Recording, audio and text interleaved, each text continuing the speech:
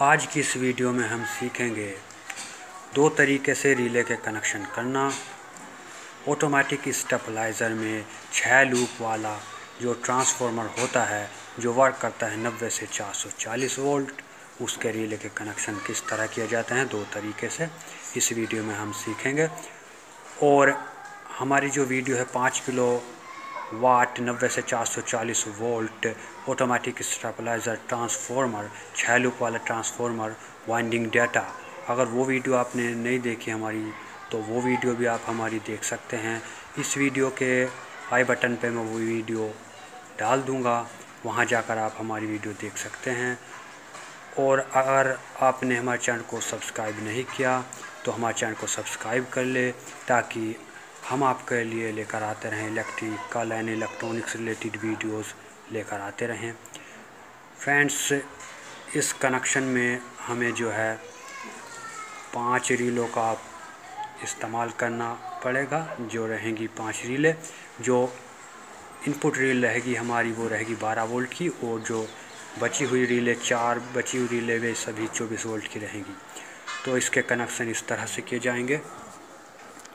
जो हमारी पहली लूप रहेगी उस लूप को हम रिले नंबर 1 के क्लोज पॉइंट पर दे देंगे, और जो हमारी दूसरी लूप रहेगी ट्रांसफार्मर की उसको हम रिले नंबर 2 के क्लोज पॉइंट पर लगा देंगे।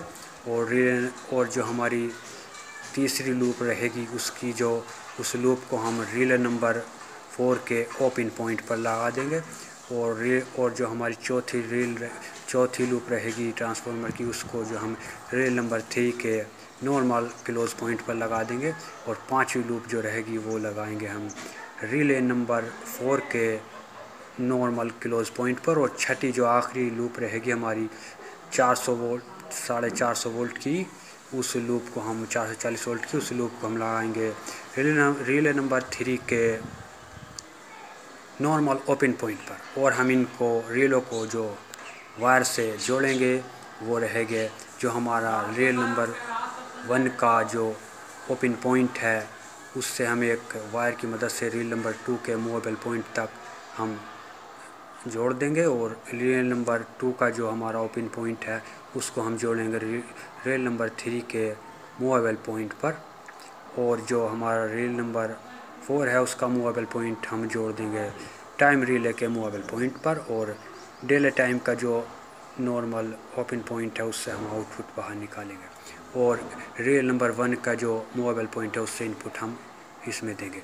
तो ये तो एक तरीके से इस तरह से हम 6 लूप वाले ट्रांसफार्मर 90 से 440 पर काम जो करता है उसका रिले कनेक्शन करते हैं। अब दूसरा तरीका ये है, और इसमें जो इस्तेमाल किया जाएगा 7 स्टेप वाला माइक्रो किट का इस्तेमाल किया जाएगा जो वर्क करता है 90 से 440 वोल्ट।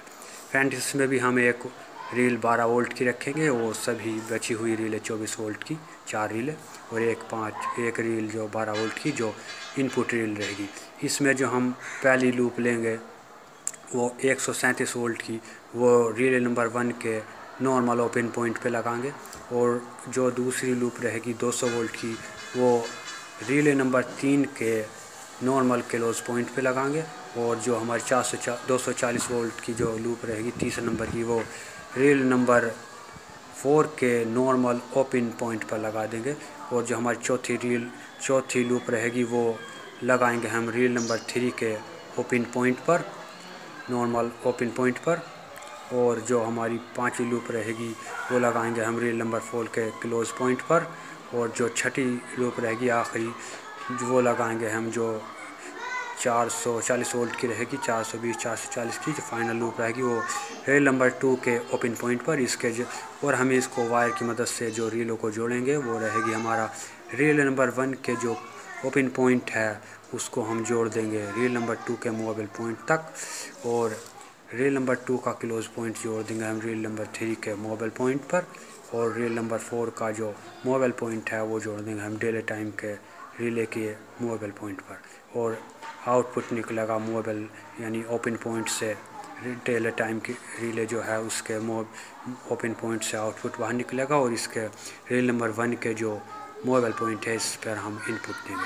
तो इस तरह से हम दो तरीके से रिले के कनेक्शन कर सकते हैं। 90 से 440 वोल्ट वाले ट्रांसफार्मर में डबल फेस वाला भी कह सकते हैं हम, इस तरह से कर सकते हैं।